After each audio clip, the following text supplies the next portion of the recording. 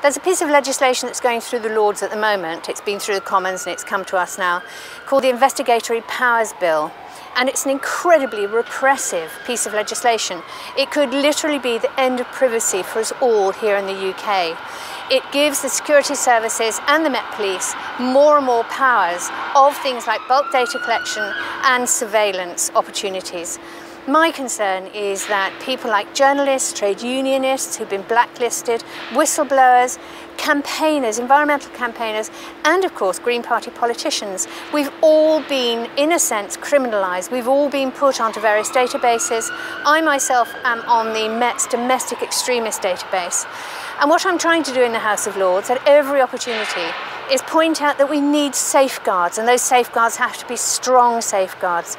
We all know the police and the security services break the law, and my aim is to make sure that the safeguards that go in this piece of legislation are powerful enough to deter all but the most determined.